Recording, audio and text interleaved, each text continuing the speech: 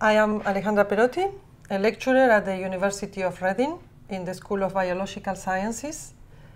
We have a group here working on the interaction between arthropods, so animals, small animals. We do several research topics, for example, on evolution. We work in coevolution between host and ectoparasites using humans or animals and their parasites like lice or mites. We also work on other aspects of mites or acari biology, and for that we need specific instruments.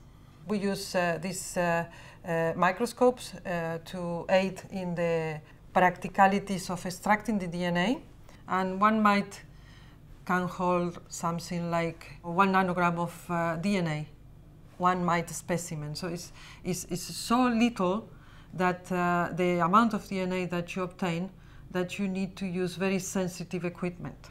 We are starting slowly with a new project that involves the study of a collection of lice. It's a historical collection.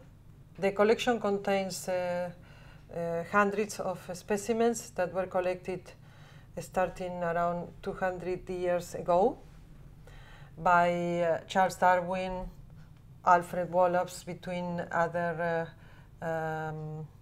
experts of the time. And we are developing new techniques to work, for example, in forensics, in trace evidence, using arthropods, insects, and mites. So we use, for the molecular work, the Novix DS11FX model that allows us to measure the DNA extracted from one single mite, even from an egg of a mite. And because it has different features, we can also use the fluorescent kit that is more sensitive or for more resolution. When we have very little DNA, it allows us to obtain a reasonable measure of the DNA of one single specimen. The main benefits of the Novix DS11FX for us is that it's very easy to use. You can use it very fast, actually. It has a big screen. You can choose the apps you need to use. We normally use, or more frequently, the double-stranded DNA analysis.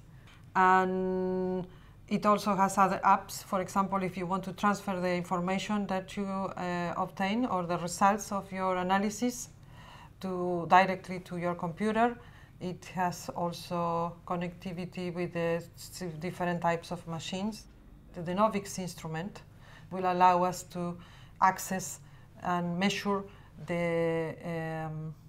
or quantitate the DNA we can gather from these ancient specimens that are not only the lice but also the blood inside the lice.